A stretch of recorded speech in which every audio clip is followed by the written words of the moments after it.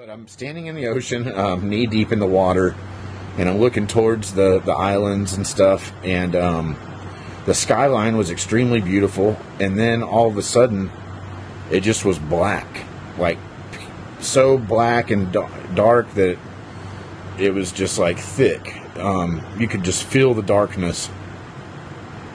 And this is where it gets pretty eerie because of what's going on and what's about to happen with the solar eclipse thing. All of a sudden the sky, even though it was black, had these like dark purple and reddish orange, and it was like, as I'm looking, it's panoramic, so I'm scrolling across the sky looking like this at the sky, and it just is black, black, black, and then it's like I can see symbols in the sky, but it's the moon, and there was like several moons, and then it was like transitioning from like crescent and then into whole, and then like it was doing that, and I could see several like giant.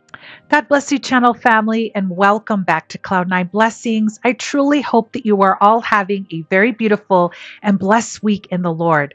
I am sure many of you are excited to see the eclipse that is going to take place today through the United States. Now, I unfortunately, where I live, will not be able to see the eclipse, but I'm looking forward to seeing what it is going to look like online. And please comment in the comments box if you are able to see the eclipse as well where you live. In this video today, we are going to be looking at an end time experience that was emailed in by our dear brother in Christ, Matthew. Now, he did mention about this experience having something to do with the eclipse. So I'm really interested to see what he has seen. So brothers and sisters, let's now take a look.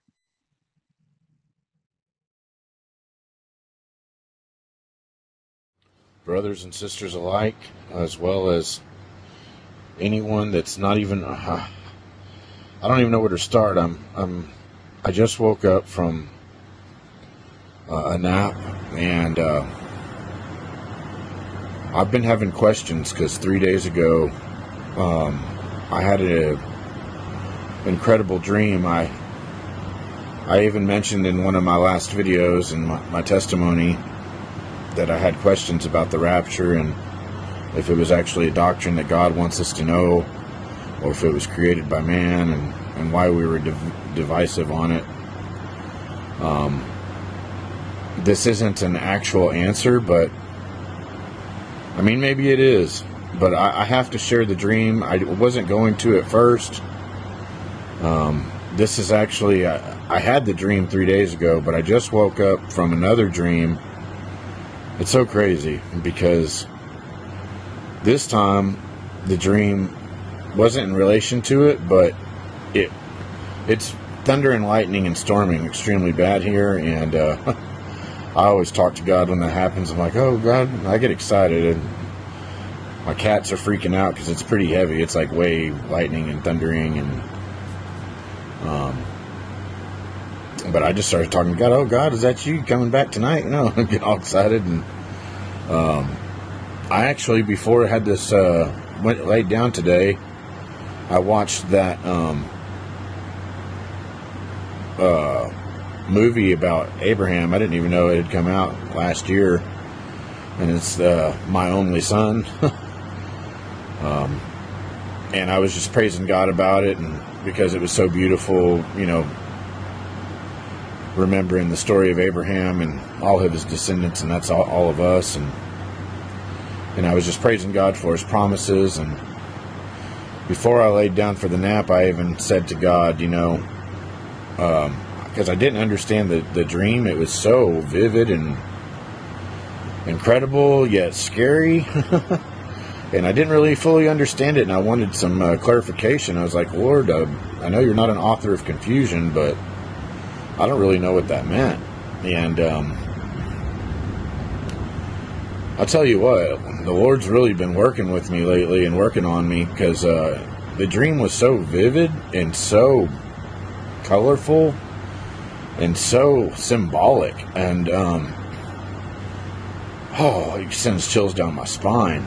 But I'll just start off with the dream that I had 3 days ago and then explain to you what I saw, and then the revelation I received actually from just an algorithm as I opened YouTube, and I saw a man that was talking about his rapture dream that he had 2 years ago, and he said almost the same thing that I had just seen, and it, again, like same thing when I saw Carry On, and I gasped. I did the same thing. Like lately, just things have been happening that are so powerful. The Lord's moving, and maybe He is coming back really soon. So, I don't know. Do you guys, does the body, are you guys in agreement with me? Do you feel that groaning in the spirit, but not in a bad way, but like something is happening? Do you just feel it stirring up in you? So, yeah, sorry if I look all tired and just woke up, because I did. And, not that I don't look in disarray in every video. Okay, I'll get to it. I'm sorry. Like I said, I just woke up. I'm kind of foggy, but yet I'm excited, and I knew I needed to record this now. So, like I said, 3 days ago, I had a really, really prophetic dream. I'll start off. I was out in like the ocean, but it wasn't very deep, and it was beautiful. The skies were pure and clear, and it's like I could see islands in front of me. So I wasn't that far off. I was only about knee deep in the water, but I was still probably about 30, 40 yards from the actual beach, and it looked like an island kind of with sandy. I could see the sandy shores and then the grass, and the transition in this dream is strange to me because I don't remember everything, but I'm going to try and chronologically say it the way I saw it and what I remember. The parts that I do remember extremely clear, and maybe it happened like this because maybe the emphasis of me seeing the clear skies I'm just thinking of and everything, and then the drastic change, and it just happened so fast. So I'm sitting there and I see the beautiful skies. I can see, behind me oceans as far as I can see. It says that oceans represent people in the Bible, so I'm just recovering the revelation of all this stuff as I'm saying it.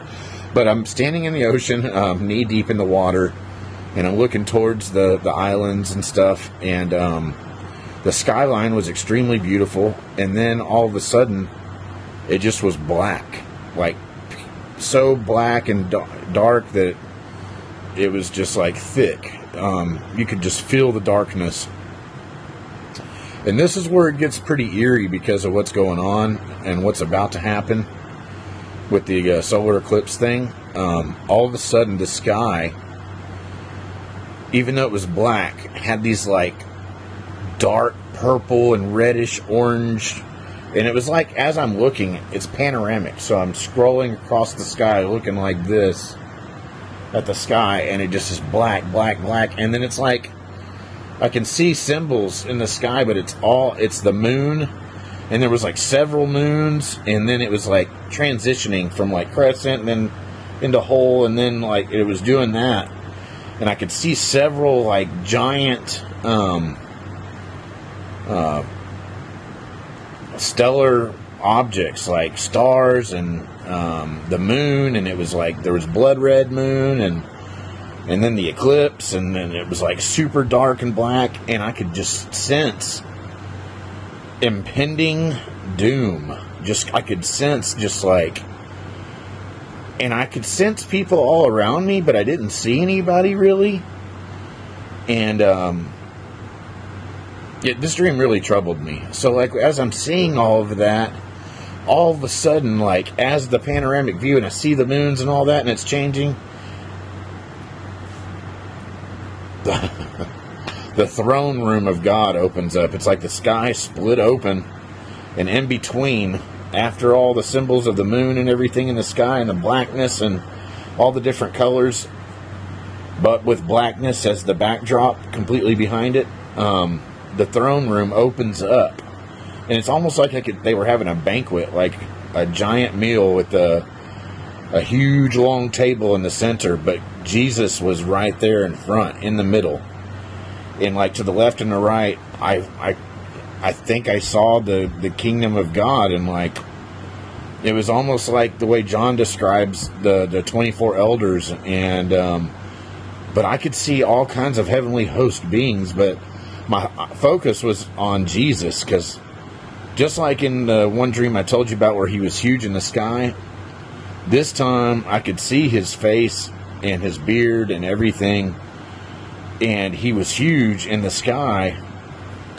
But this sends chills down my spine, and it scared me so bad, and I think we have a reason to be scared, because it says fear of the Lord is the beginning of understanding. But he had, it was either his hand, but in my dream I pictured it was like, you know how he says he has a rod in his right hand? Well, he had this rod, but it was like that finger thing on the end of a stick. Have y'all ever seen that?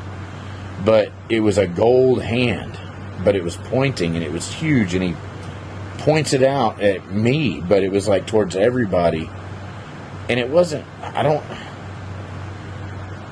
yeah, and he pointed that huge finger, and it was almost like an extension of his arm, like he was pointing, but to me he was holding a rod that had the golden finger on the end of it, finger or hand that was pointing like this, but it was pointing like that right at me and out of the sky. And right about the same time that he did that, I was like grabbing onto this balloon string, and I started going up, straight up, as I was holding the balloon string. But I could feel like evil entities below me were so mad that I was grabbing onto that string, and they were trying to shoot my balloon down. And I remember at first I was kind of scared, but then I had no fear. It was like I knew the Lord was going to, I don't know, just I had this sense of peace as I'm holding the string. And I remember I was being sucked up, but I went into the side of this building and just like went up, and I was in a vent, and it's like in the vent of the side of the building, as all I can explain. And instantly I was in this room, and it was all white, and everybody in there was wearing white. And I remember looking down like at myself. It was like if I was playing a video game, first person. And I looked down, and I've got a manila folder in my right hand, and it's thick. It's like this thick. And there's all these people there, and they're all in white. And I remember I was at the back of the room, and they were already sitting down, and I just felt like camaraderie with them already. I felt like my brothers and sisters, and I instantly was calling them over. I was like, hey, come look at this. And I had the folder in my hand, and I'm opening it up. And at first, I didn't know what this meant, but after I saw this man's vision, I believe I know now. And I think it's a word for everybody, including myself. And it was scary, y'all. But so I have this folder in my hand, and I'm calling them over. I was like, what look at? And I thought at first it was all, because I told y'all about me being an artist, and it was all these sketches, but they looked like rough they were all in black and white, every single one. I told you this folder was like this thick.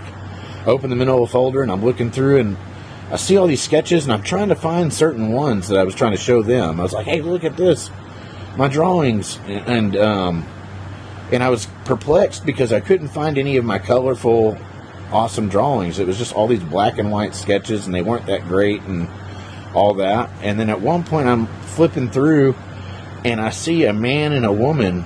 They're naked, but they're laying down flat on their backs in the picture, and their private parts are scribbled over, like somebody was mad and they just scribbled over them. And I'm still trying, and I'm fumbling, and the folder like flipped out of my hand, and it went, all the pictures and everything that I had, sketches I had, just went flying. And I was desperately trying to pick them up and like organize them and grabbing the folder, and right then I woke up. And I even remember going, Lord, what was that about? Like, what did that mean? And so I've had that question. I even I tried to even go back. This is funny. So I got up, went to use the restroom, came back, and I was like, Lord, I'm going to go back to sleep, and hopefully you show me what that meant. And that didn't happen. But I had another crazy dream after that. I remember I was I won't even go into this one, but I was in I was in a van, and I'm with these people, and it was like an ice age, and we're driving around trying to survive. And now I think that maybe that was like the Left Behind, you know, and it was like everything was frozen, and it was like a wasteland, and it was a frozen wasteland. But anyway, so I know God said he's going to come to destroy everything with fire, so maybe that was just like me trying to have a dream. But the point is that I'll go ahead and get into what happened and how I realized what I think I know what that dream means. And I urgently want everybody to know that I really believe that that folder was my sins, and I was trying to hold on to them, and I barely made the rapture. That's what it seemed like. And it was like, because I was desperately trying to grasp onto those, and I've shared, you know, personally, being transparent with the body of Christ, that's been like one of the things that I've struggled with is lust addiction, and watching things that I shouldn't be, and then like using justification that, oh Lord, I'm a single Christian, and you know, I haven't been in a relationship in years, and just trying to justify it, you know. And lately I have been feeling from the Lord, and maybe everybody, that's why I need to ask everybody to think about this, is, have you felt like the Lord's been asking you to cut things out of your life? Because one of the things that stands out to me in Revelation, it says that the 144,000 that are caught up, or that the elect with God that come back or go with him whenever he comes back, they're as virgins. And obviously there's not going to be that, I think there's not going to be that many virgins, but because the Lord doesn't see our sin anymore, if we repent and, you know, turn away from those things to Jesus, we are virgins. So I believe that, not that we have to earn our way into the kingdom of heaven. We don't have to, you know, we're saved by grace, you know. But he does say that there's a part in Scripture that talks about, you know, that we're basically going to have, I'll paraphrase, we're going to have two piles of things. And one of the piles is going to be gems and gold and everything. And those are the works that we did. And then on the right side is, you know, the works that we didn't do that were of the Lord. They're as chaff, you know, it's like hay and, you know, real flimsy pieces of wood and things like that that would burn up in the fire. And it says that, you know, those things will be tested, and what's left behind is our work. And if the chaff gets burned up, we'll be saved, but as through fire, it says in the Word. So, you know, it also says that we gain crowns by our works and things like that. And I'm not saying that, I mean, if the motive of your heart is to have a bigger crown than everybody else in heaven, that's not going to be it. But if you're working for the Lord because you love him and you want to save souls by, you know, showing people the good news and the gospel and standing in the gap and persevering and things like that, that's how you receive your crowns. And we're going to have responsibilities in heaven, and we're going to be rulers over things. It says that even if during the 1,000-year reign, the millennial kingdom, you know, we're going to be appointed over things. And I'm not sure what that looks like, but I'd like to imagine that, you know, we're going to be helping others. Maybe during the 1,000-year reign, we'll be, you know, we'll be everlasting life, and there'll still be people born. You know, the ones that survive the rapture and everything, maybe they're in the flesh, they'll still be able to have children, and we'll be kings and dominions over them and help them. And so who knows, you know, this is not something that's like you know, this is my interpretation. I don't know these things for sure, but the main point of it is, let me get back on track, is that don't hold on to your sins. I'm sure that manila folder now was my sins, and I was desperately trying to grasp onto them, and I thought they were, you know, works at first, and when I first saw it, and I couldn't find any of my good works, my colorful stuff. But the symbolism of, you know, I believe now that God was scratching out that stuff, like, cut this out, you know, cut this out of your life, because he had scribbled out the dirty stuff. And he wants to do the same thing in your life, but we have to make that choice and repent and turn away from it. But I believe the Lord's coming back soon, y'all. I mean, for me to see the eclipse and everything, and I believe I saw that Devil's Comet that they said is going to be at the same time as the solar eclipse, and just so many things. I want y'all to just think about this, how mankind can distort and change things and try and make things look like they're signs, and we are warned that there will be false prophets that will do things like that. But false prophets and all that can't alter the stars. They can't alter the sun and the moon. And those are the signs from the Lord. It even says that God placed those things to be signs to us. And, yeah. The fact that the blood moon, and it even says in Revelation that, the sun will go dark and the moon will turn to blood. That's what I saw. But I saw multiple moons and just like in different phases. It was almost like that. I don't even know what that art style is, but it's like cut out of like shapes, and then they use them to like go with like maybe they have a little stick on the picture and it goes across like that, and somebody's doing it from behind, but it's like cut out pieces of construction paper. That's what it looked like, kind of, but extremely colorful and extremely well done. It wasn't like an artist that, it was a very talented artist that had cut that stuff out, but it was literally the panoramic view of the sky, and it just went extremely fast from that beautiful beach scene that I had seen to pitch black darkness, and then all the sky opening up and the throne room of God, and yeah, and then being caught up on a balloon, me going up slow. I think that represented the fact that, even though it's supposed to happen in the twinkling of an eye, there's going to be those that are, just on the cusp, and nobody wants to be there. Cut it out right now. Cut it out of your life. Repent. Turn back to Jesus. Live for Him. And just know that He's coming back soon. Persevere. I know things are tough right now, but He loves you, and He'll give you the strength. Remember that He'll never put you through more than you can bear, and He'll always give you a way out. I'm not telling you to test God, but I am telling you to think about the times that, maybe an impure thought pops into your head, or something happens, or you're about to sin, and you're about to, but you're fighting it. Watch what happens. God will stop something from happening. It'll almost frustrate you. You'll be like, dang, I was just about to do this. And then but listen to that. Listen to that. He'll show you.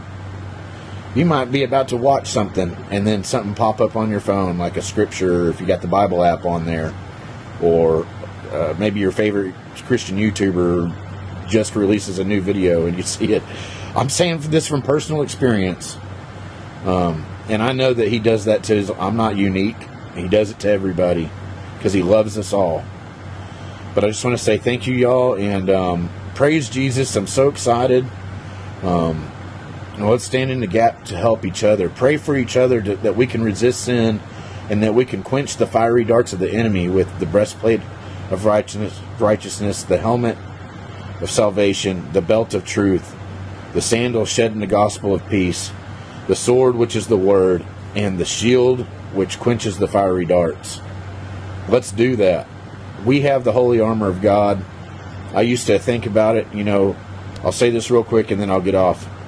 Think about in medieval times that about the young squire that had to learn how to don the armor, and he was all clumsy and trying to put on stuff, and might have been too big for him, and he's fumbling and trying to tie the leather strings that hold on to this stuff, and he comes out looking all crazy, and his shield's, oh, where's your helmet? Oh, dang it, I left it in the tent.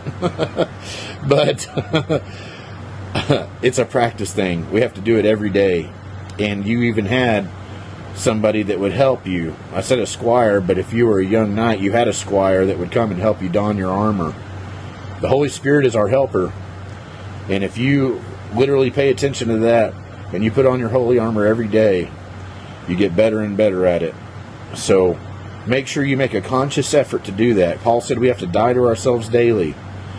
And that's how we have to wake up. We have to wake up, die to ourselves daily, and pray that the Lord give us strength to walk throughout the day and to resist temptation and to praise Him for what we have and to be a light unto others so that they can see and know the truth, because the truth will set them free as well as you. Thank you, brothers and sisters. I love y'all.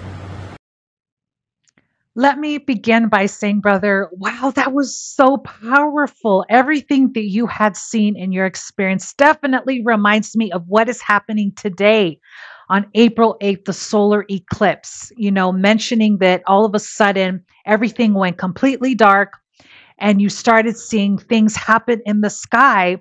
And we know, as we've read in the Bible, that there would be signs in the sun and in the moon and in the stars. So it's already been foretold in the Bible that these things would all happen. And everything is happening so quickly. But brothers and sisters, be of good encouragement. I know that this is all happening so quickly, but stay firm in the Word of God and stay encouraged, because the Lord is coming so very soon. And he also had seen some incredible things, and one in particular being the throne of God. Praise God, that is so beautiful. You got to see that appear in the sky. And then you had also mentioned the banquet, and that reminds me, of course, of the wedding supper of the Lamb, because we know that we are raptured up. That is a major event that we have to look forward to, and we will be amongst all of the brethren. And of course, most importantly, the Lord. He will be the head of the table, and I truly am looking forward to that moment as well. And I know you had mentioned, quite a few other things about your experience. And I do also had noticed, which really caught my eye, as you had mentioned about that rod. All of a sudden, I heard in the background that big thunder that just was rocking back there. So it went really well with what you were saying, because, the Lord has so much power. He can do anything he wants.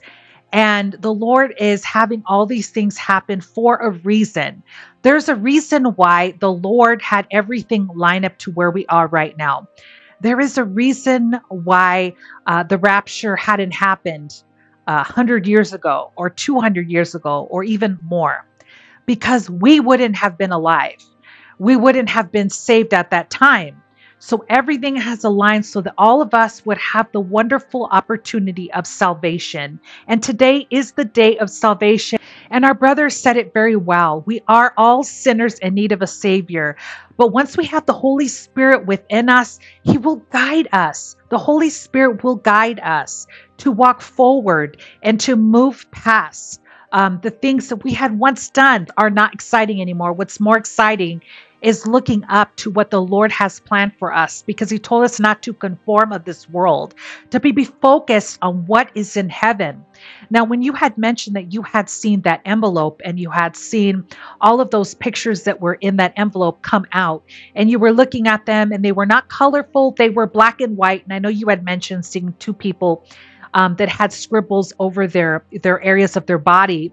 I do believe that this is, and this is my interpretation, this is a sign that when there was scratch marks all over that our past has been washed, because the Lord died on the cross for our sins. So those things that we had once done in our past and those things that had been revealed to you in that manila envelope, they are done. That was from the past. And now you are walking forward. You have the Lord within you. And you said it so well that once you start, feeling guilty, you had said, of wanting to do things that you shouldn't be doing, you have that guilt in you and you don't want to do it. And you said too, sometimes things will intervene.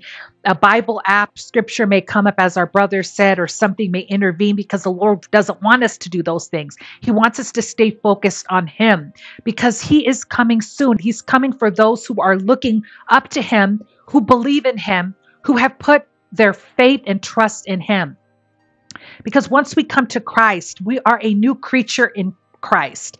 Our past has been washed. We believe in our heart and have confessed with our mouth that Jesus is Lord, and we are saved. So I truly want to thank you so much, Brother Matthew, for sharing this powerful experience with the channel, as well as the encouragement for all of us, the brethren. So his channel information will be in the description box. So please head over there and subscribe. Please type in the comments box, I'm ready to see the Lord. Please type, I am ready to see the Lord, because I know that I am, and I'm sure many of you are as well. So until next time, brothers and sisters, may God bless you all and have a very blessed week.